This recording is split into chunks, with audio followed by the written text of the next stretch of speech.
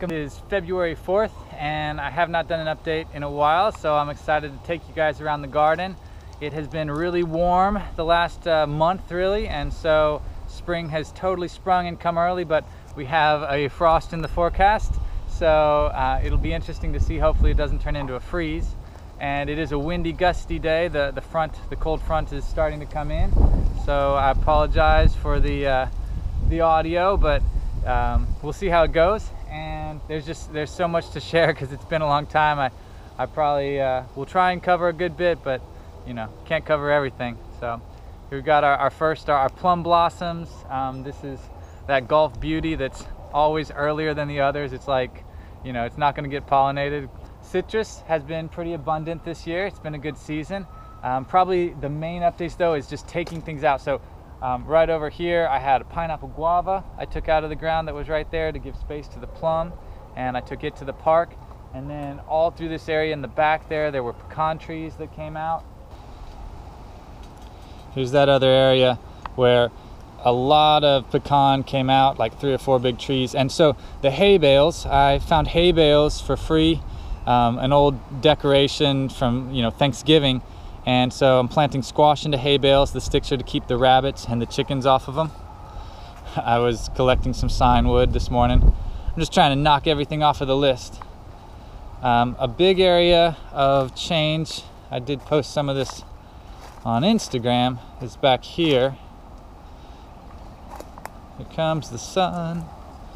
So this new project with all the urbanite, I don't know if I really documented it well, but creating a big planter for avocado, maybe starfruit, and just using up all that concrete that was in the driveway. So did a lot of cuts, and yeah, that was kind of fun. That's calendula I need to harvest as well. I've been taking care, a lot of revisits to all of the trees. So like that orange back there, the chickens had just dug everything away from the trunk. So bringing in lots of soil and also leaves to keep everything covered. And then we got more urbanite back here. So that cave was a really big move. So you see that big flat top. So this area has changed a lot over the last month or two.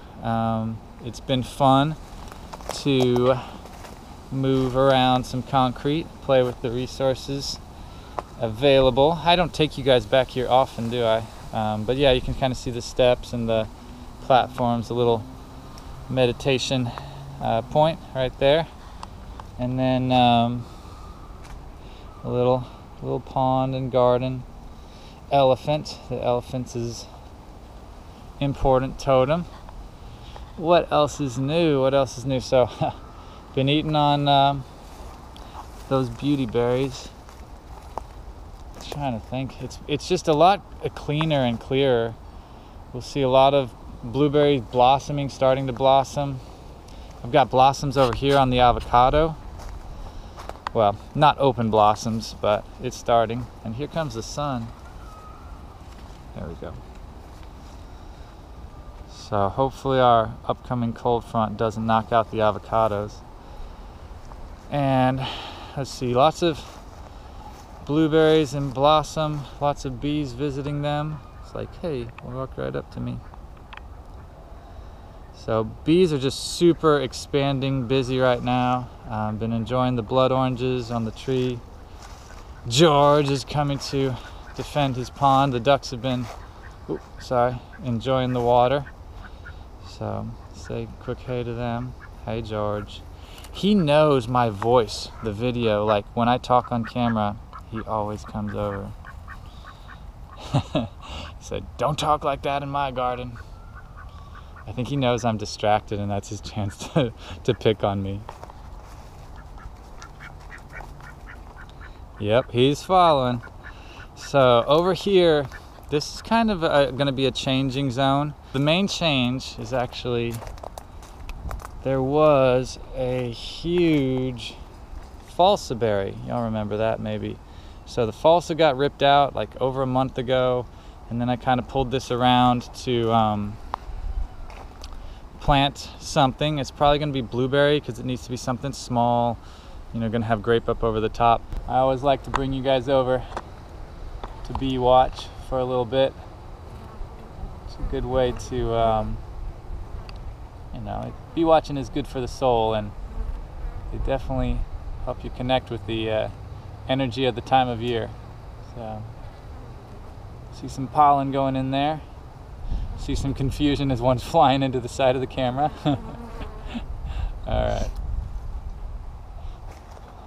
Most of the other citrus has finished, but the kumquats are ripening like crazy. So that's Miwa, and some of the others are becoming ripe. And like we saw over there, just tons of blueberry blossoms and busy bees. Look at that, it's like immediately find a bee. Validating the energy of this time of year. That's a new colony, removal. So let's see what else. Just a feel for, you know, what the garden feels like. The leaf bags are, new bags are coming in and old bags are getting broken open. That's a huge thing that happens for me in wintertime. So you have all that fertility you can move around from the older bags, and then you know, just keep on collecting them, because here in Houston they're still falling. There's some of the blossoms on that fantastic. I did, oh yeah, we just walked past some new planting in the hay bales, but here's one. So it might be too early, but since this was free, this is just this beautiful resource that I could have been paid to haul those off. They're so rotten. But sticking tomato transplants in, and then some rabbit protection for sure, some trellis to let it get big. But got to get your tomatoes in early, so it's definitely a tomato planting time of year. It's a loquat ripening time of year, so here's the fruit set starting to swell out. That was definitely, you know, good food for the bees about a month ago. Alright, so more kumquat, more flushing on blueberries, but we're coming over here because this was another big change.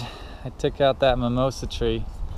That was a pretty heavy on my heart thing, because I just appreciated it so much. Sorry for the wind, but anyway, I took it out to pump more light into these two persimmon trees, and it felt like this energy of, you know, being decisive and cleansing and that kind of goodness. And I also took out a Santa Rosa plum, a big old plum tree that was right back there where that brush pile is. And same kind of reasoning. Basically, once the Santa Rosa plum leafed out, put a lot of shade, ooh-wee, on this avocado.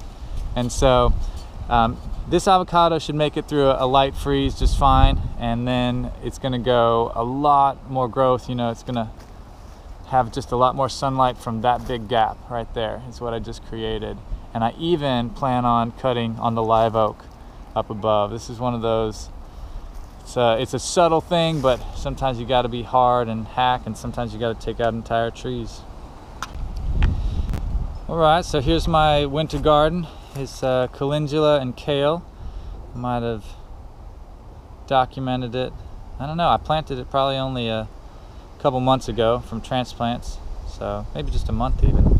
It's growing fast, lots of kale going to the chickens. I like to nibble through the fence, but it's growing fast, it's growing well, and we're gonna come say hi to the ladies.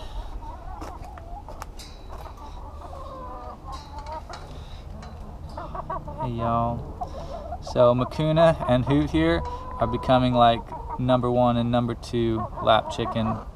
Very vocal, communicative, good energy.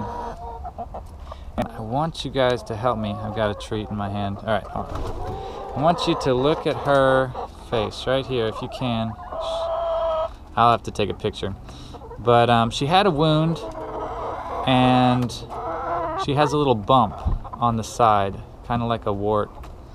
And so if you can help with diagnosis, whether it's something to worry about or not, the wound on the tip of her beak there, it seems to be healing pretty well.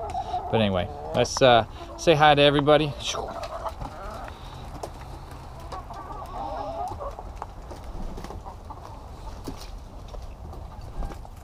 And look who's right back.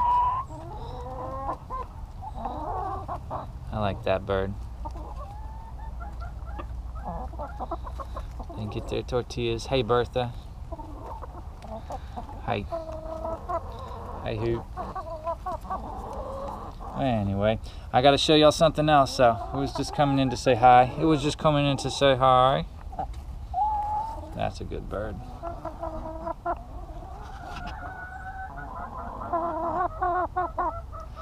Hear her talk.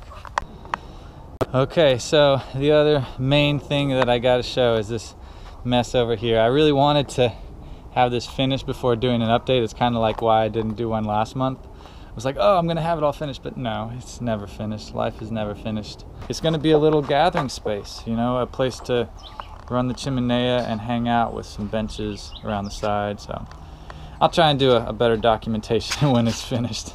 At this garden, it is growing well. It is still dry and still unirrigated. I have the pipe for bringing water over, but I never laid out T-tape. Mostly it's getting harvested, individual leaves to go to the chickens. And of course, the chickens are coming in every once in a while. That's where all this digging was from. But what was really beautiful to me is I've seen the rabbit in here multiple times. It just, you know, it can hop through this fence, no problem. And the rabbit is leaving stuff alone. It's so crazy. Like, I don't know. There's some power in relationship. You can see the bees working on bok choy flowers, and this is all the broccoli. It's going to be making heads soon. And some turnips that never got thinned because, you know, whatever. But lettuce is ready to harvest. Others are ready to harvest. Garden is growing well. Beautiful day. Oh, over here. So I'm gonna jump. Oh my gosh, this is overwhelming. Wow. Y'all know Sweet Olive? This is putting out some scent. Wow, you're really strong. So I wanted to bring you over to show you the white sapote that has set some fruit, and hopefully this freeze is light enough. So it just was in full bloom. This is its first year to do it, you know, so thanks for mild winters. And I've been considering, so this, I don't know if you can see, this is Elaeagnus, or Russian olive. And I planted it. It's because it's edible, like you can see. Let's find them. Here they are. So this is Russian olive fruit. They are ripe when they turn kind of reddish, and they're sweet. They just have one large seed in the middle, but sweet all around the outside. So it's a fruiting plant, you know. It'll feed the birds. And I also know that they love to climb trees. So it's not really a vine. I don't know what you call these kind of you know, understory trees that see those big arching canes. It actually has, like, the way it structures its branches is for climbing. So it's up there. Like, that's Elaeagnus up at like 30 feet, almost 25 feet.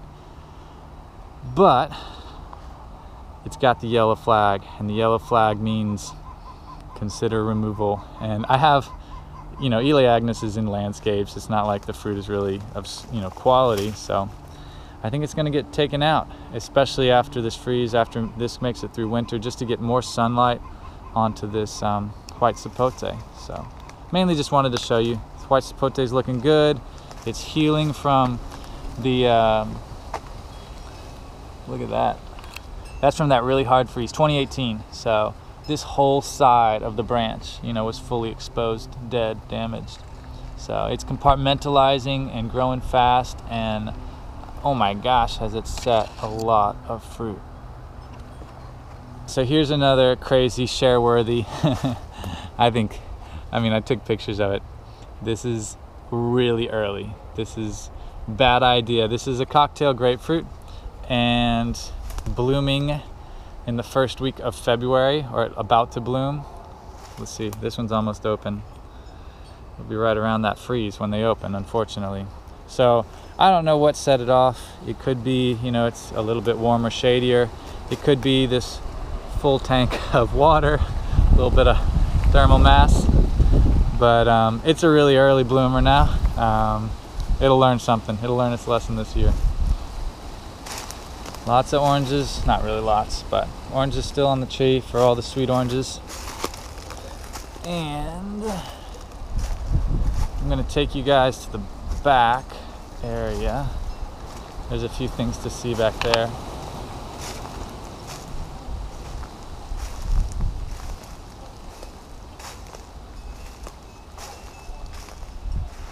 So I did just post about how this is also crazy.